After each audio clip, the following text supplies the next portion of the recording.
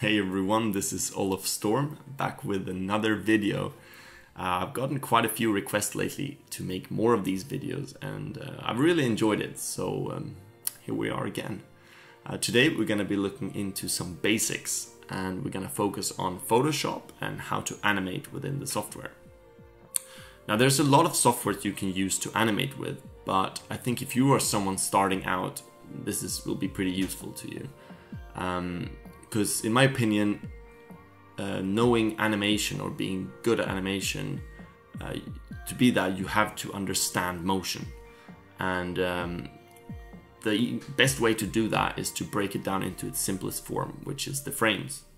So if you can visualize the movement of, let's say, a character running or a flame burning without the use of, let's say, simulation softwares or a 3D rigged character that's already have, motion to it or something.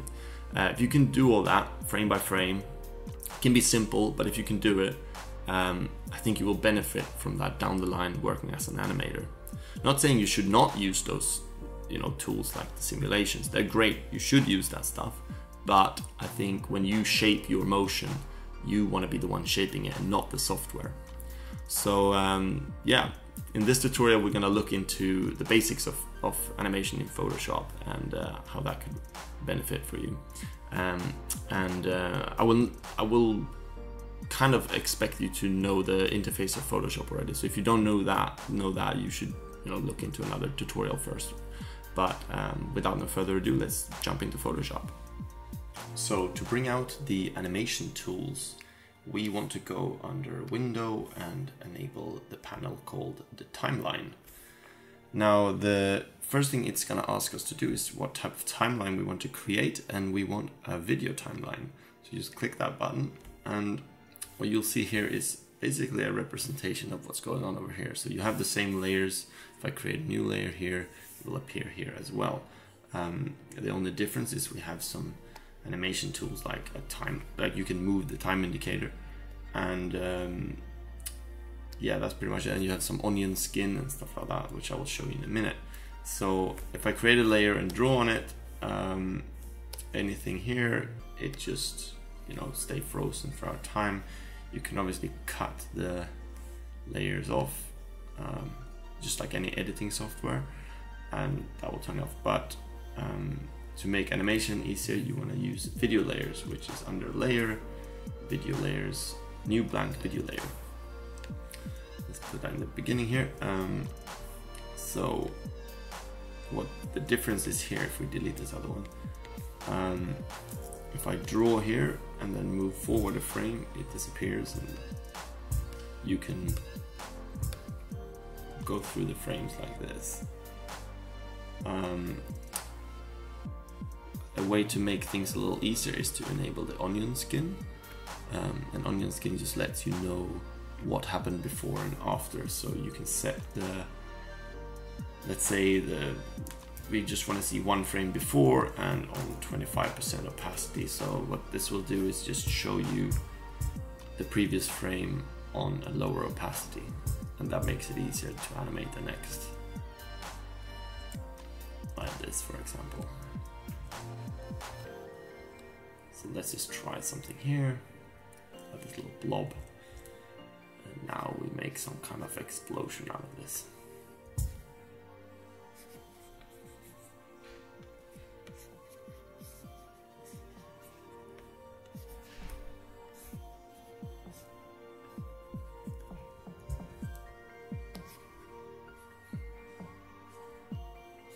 It can be anything simple.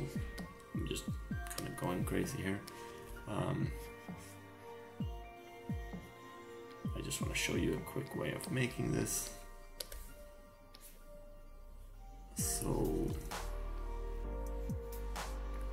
yeah, you can see the previous frame and the next frame, so you can just sort of scroll back and forth just to test out your animation here. And this is nothing fancy, of course, but I just want to get the point across.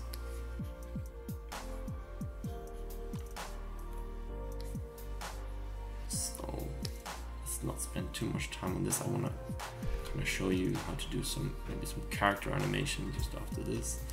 Can also add some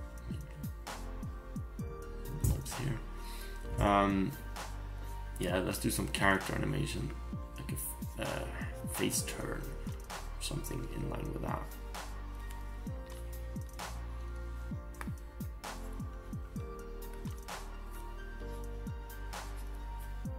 So let's try to make this kind of disappear.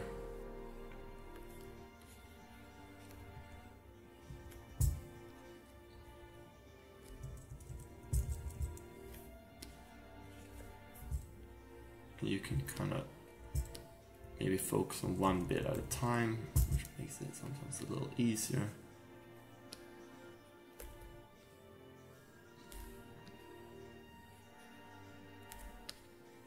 It's very, very rough, of course, but I think you will sort of get the point.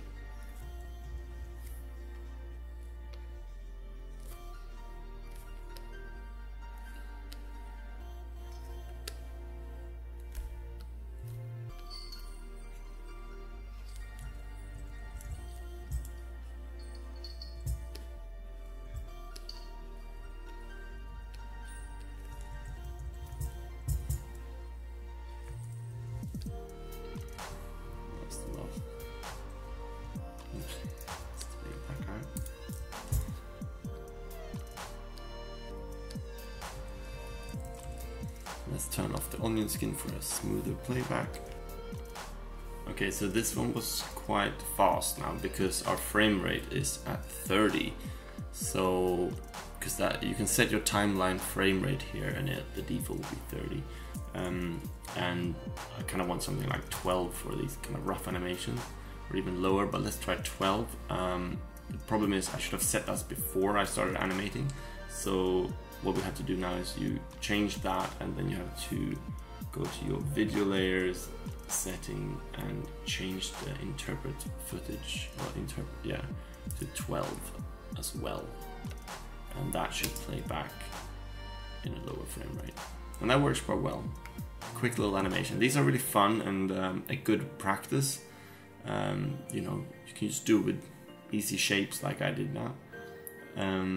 But I think we want to try something a little bit more challenging now.